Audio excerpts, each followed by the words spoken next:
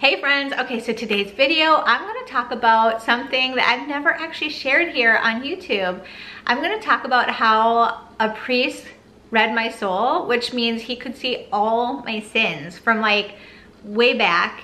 And it sounds pretty scary, but it's actually like, it's a miracle, pretty much is what happens. So I'm gonna talk about that and my experience with that. If you are new here, please subscribe. I would love to have you a part of this awesome community. Give this a thumbs up, share the video, and let's get into this. So it's interesting because some priests have this gift of knowing the soul that they are when you're confessing, they know the sins of the person.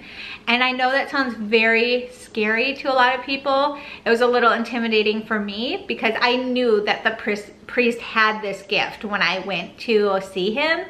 So I was a little nervous because nobody really wants to like have other people see their sins or know their sins, because it's such a like an embarrassing thing in a lot of ways. But this is actually a gift that some priests have. Like St. Padre Pio was known for reading people's souls. Like he could tell if somebody didn't say a sin. He could tell, you know, to the depth of what that sin was, all of this, which made him almost a better counselor. Like he could counsel people on a much deeper level than, you know, a priest could if they didn't see your souls. Anyway, it sounds much scarier than it is. It's actually so freeing. If I could, I would go to a priest that could read my soul once or twice a month, because I just truly, it was so freeing. So my story, when I went, I was in high school. So I went with a friend. Me and a friend went, obviously we went at different times, but we both knew that it was a priest that had this gift of reading souls. And so, you know, I waited and I was nervous.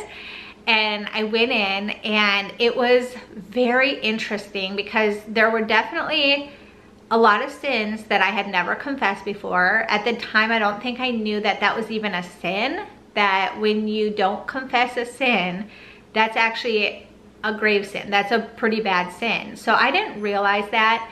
And he helped me to understand that. So even if it's embarrassing to say, like, it's still so important to say those sins, you know. And that's why I love going behind the screen. I know a lot of people like going face to face, but with him, I was face to face.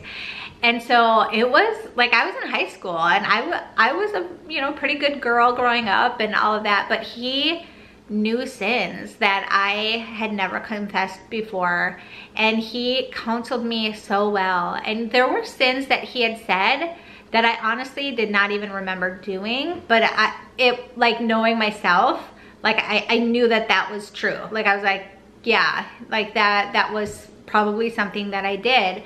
So it was kind of neat because it was like the Holy Spirit was revealing to me like deeper things that we don't necessarily remember. But it's truly a way of freeing our soul to the highest depth, because that's what confession is. It's freeing us from that sin and being truly sorrowful for those sins.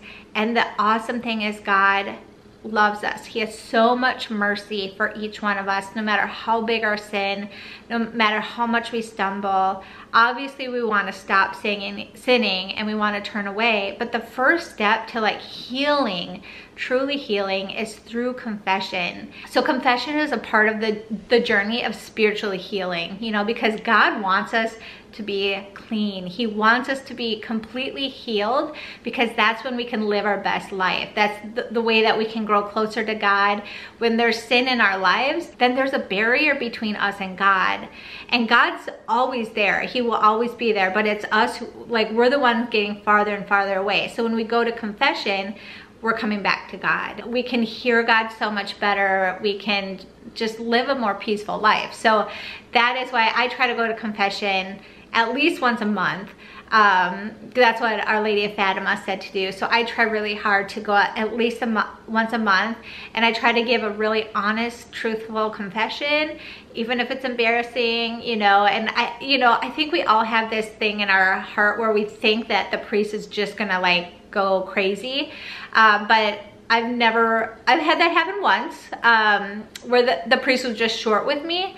But for the most part, the priests love that we're there because they know the healing process, and like they know that this is a way that we're getting closer to God, is to say, I'm sorry for what I've done, you know, and stuff. So I just encourage you, if you haven't been to confession in a while, please don't be afraid, don't be scared. Like, only good things will come from it. Be honest about your confession, honest about what happened, and God will heal you. None of us are perfect. The priests know that. And so for the most part, priests are very, very, very sweet, you know, and they are good counselors. The Holy Spirit usually talks through them to us. So anyway, that was my experience. It was pretty amazing. My friend who went at the same time, it was very interesting because she had a very different past than I did. So she was so brave. Like, she did so great. So anyway, it was very interesting. Her experience, my experience, both very different type of people, very different lifestyles, but we both felt healed afterwards. So if you ever get a chance to go to a priest who reads souls, I highly recommend it. It might sound scary, but it is the most amazing gift. I mean, it truly is a gift to be able to go to a priest that knows our souls so that we can heal. Like, that's the best part. So anyway, I hope that you enjoyed this video, and until next time, I will see you all later. God bless. Bye.